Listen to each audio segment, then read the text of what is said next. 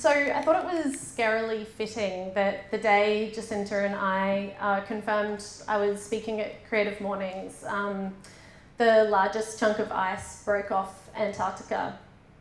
And it was a bit of a reminder that the time really is now to make change amidst the climate change we're facing and a lot of social upheaval.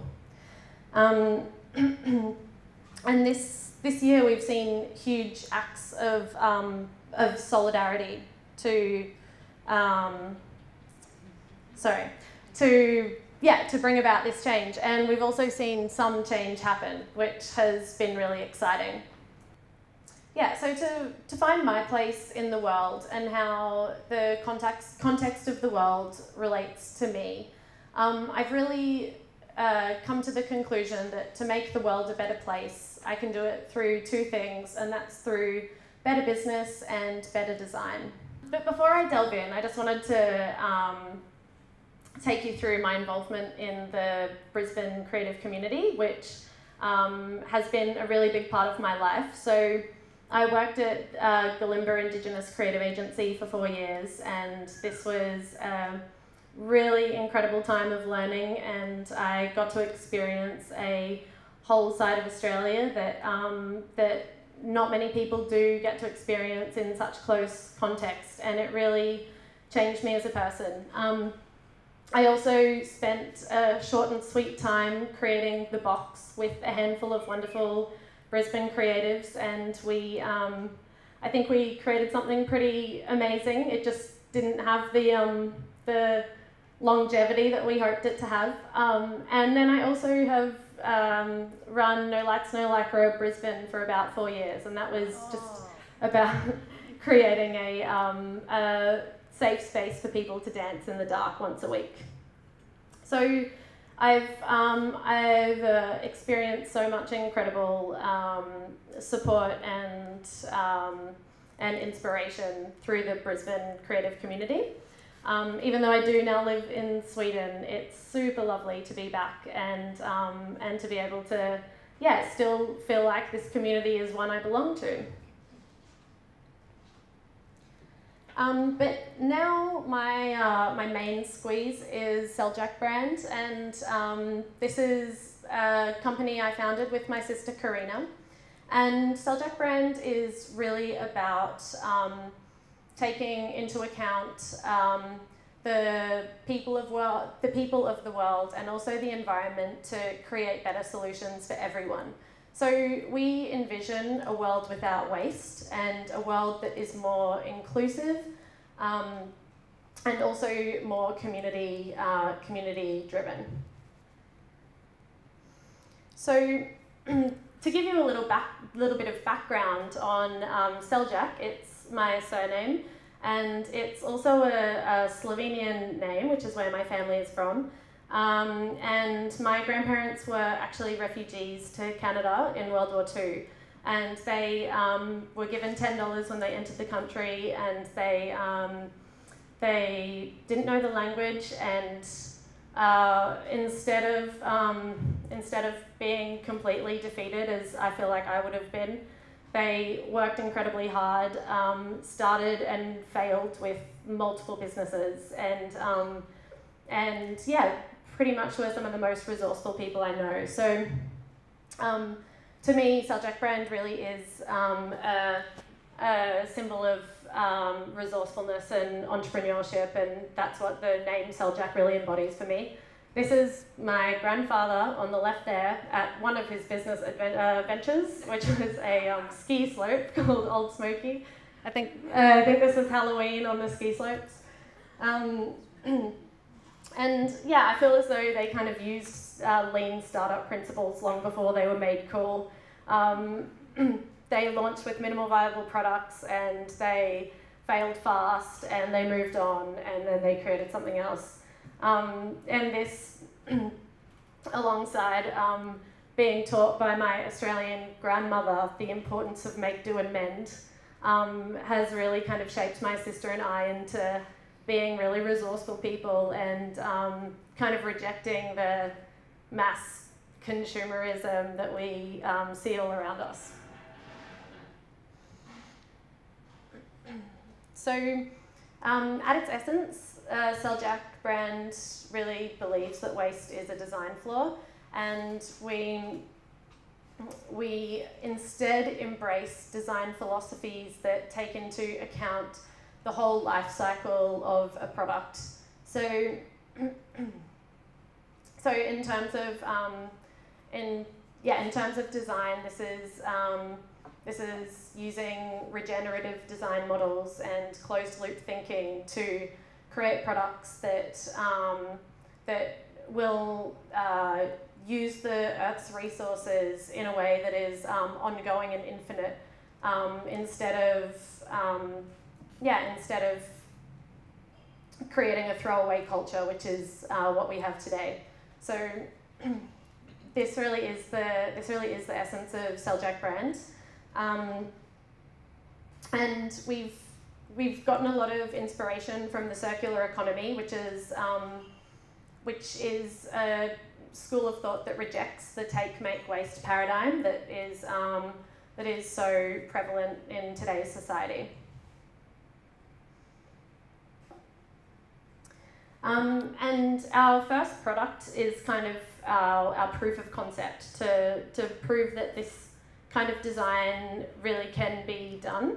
We've created a recycled merino wool blanket, and it's made out of offcuts from the factory floor, and it's woven in an old wool mill down in Tasmania. And the blanket is one that has extreme longevity. The blankets from this mill have been known to outlive their owners. And so for us, the product was really needed to be of extremely high quality. As we were speaking about before, the key for Seljak Brand really is about closing the loop. Oh. After our blankets have enjoyed a long and adventurous life, we have a collection scheme, so we pick the blankets back up free of charge from our customers, and we incorporate them back into the manufacturing process. So this closed loop thinking means our product will never end up in landfill. It also means Seljak Brand is taking full responsibility for the life cycle of the product. And it's this kind of thinking where I feel that a lot of companies are avoiding that, taking the responsibility throughout the whole life of a product. So I'll just take you through the process. We use waste that's from the factory floor. And this can vary in makeup and that kind of thing, but it's generally 70% merino wool and then 30% recycled alpaca, recycled mohair, sometimes a little bit of cashmere, some cotton, and it is shredded and spun into a new yarn. So this is how the process looks, and this new yarn is then woven into a blanket, and and what we can see here is the final product, and this is Seljak Brand's first product on the market. So this concept of taking responsibility for the whole life cycle of the product is echoed with the inertia principle, which is this one, which says, do not repair what is not broken, do not remanufacture something that can be repaired, do not recycle a product that can be remanufactured, and replace or treat only the smallest possible part in order to maintain value. So in closed loop thinking, the resources you're using should always be used at their highest possible possible value, and remanufacture should actually be one of the last resorts. Recycling should never happen because that's inevitably a downgrade of the use of the product. So the longevity of Seljak Brand blankets is also part of the sustainability thinking. That is, that we want these blankets to last people a really long time before they even need to remanufacture. But of course, we have that covered as well. We have some customers who are maybe hotels or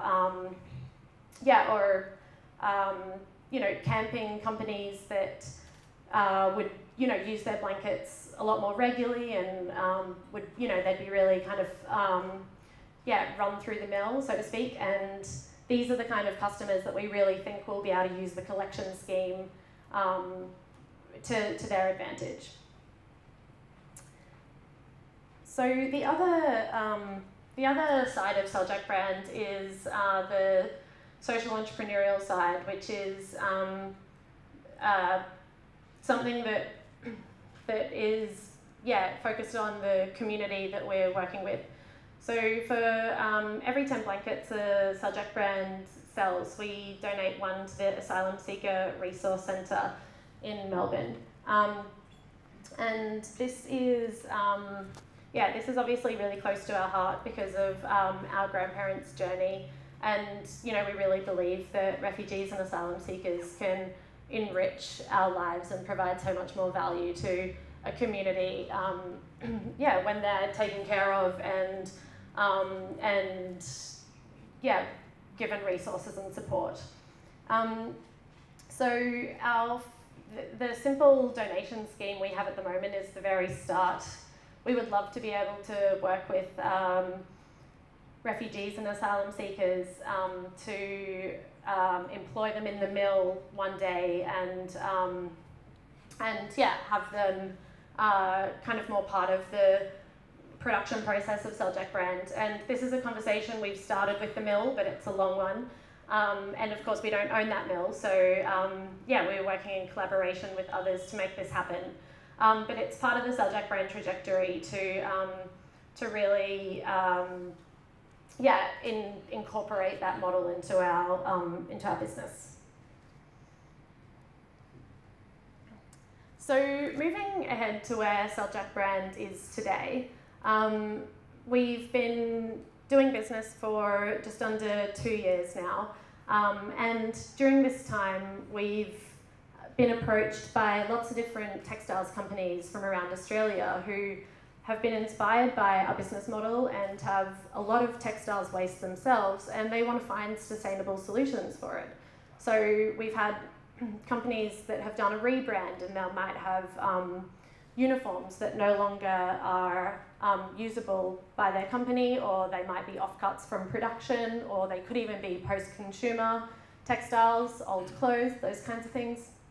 And so this is the challenge Seljak Brand is facing at the moment, is how can we provide a sustainable solution that's scalable for all of these companies around Australia?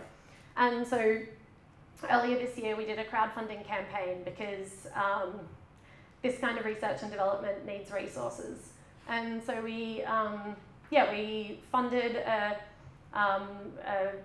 research and development process that we're still in at the moment with crowdfunding, and it's kind of really about starting somewhere, because while it might not look like much, this ball of grey is our first successful trial of using a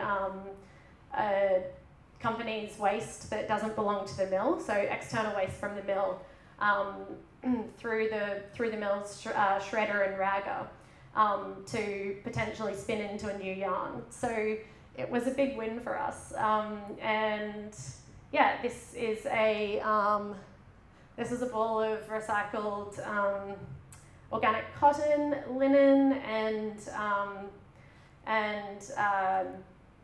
other natural fibres like lyocell, and this is from a custom-made t-shirt company in Sydney, and they want to move into closed loop thinking with their production. So we're teaming up with them to hopefully turn this into a new yarn, and then we'll be able to weave a lighter weight blanket, which we can then use throughout the year, because I'm sure you guys all feel like using a really thick, heavy woolen blanket right now.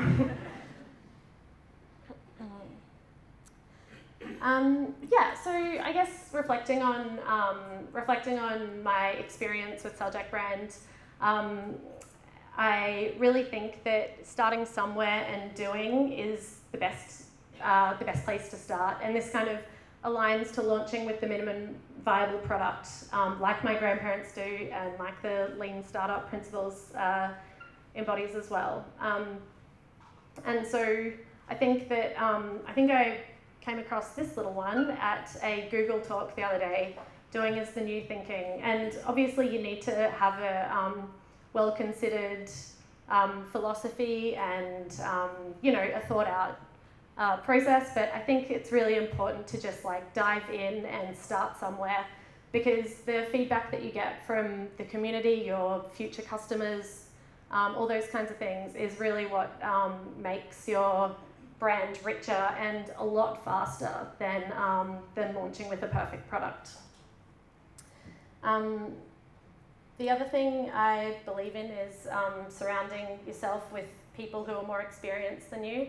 So for Seljak Brand, we've been really heavily inspired by companies like Mud Jeans. They're doing circular denim in the Netherlands, and you actually never own a pair of Mud Jeans, you rent them out, because they will take them back at the end. They inevitably just own the jeans, and you're just borrowing them for when you need them.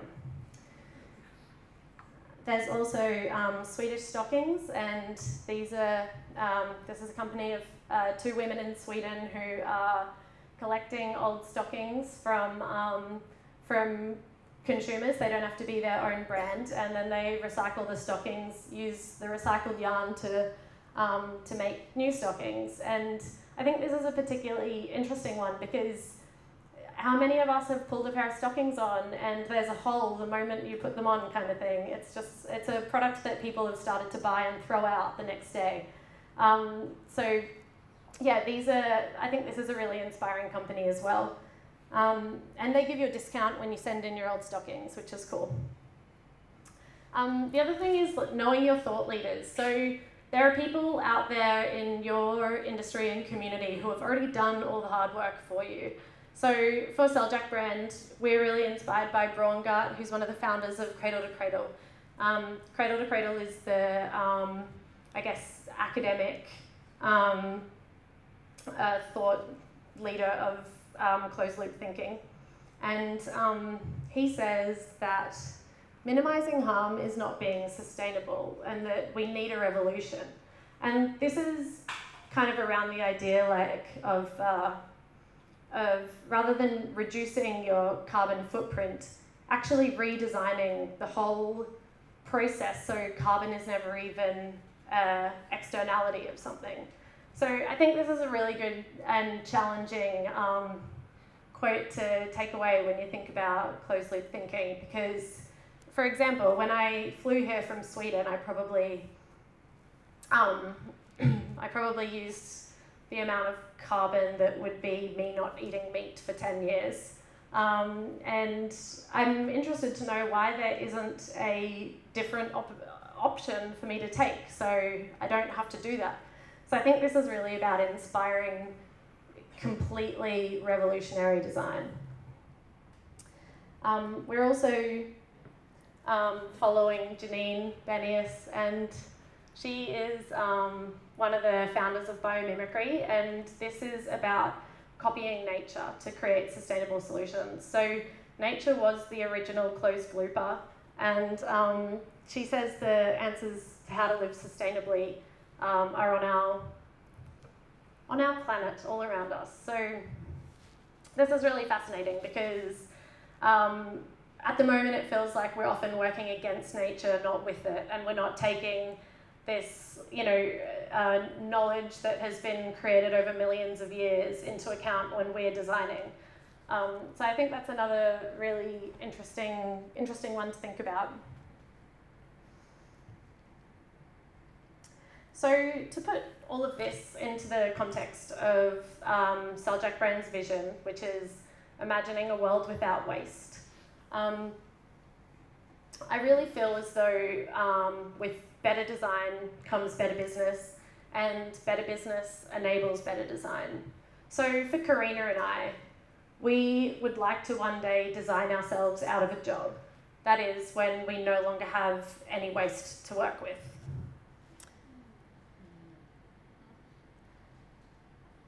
And that's the end of my talk, so thank you very much.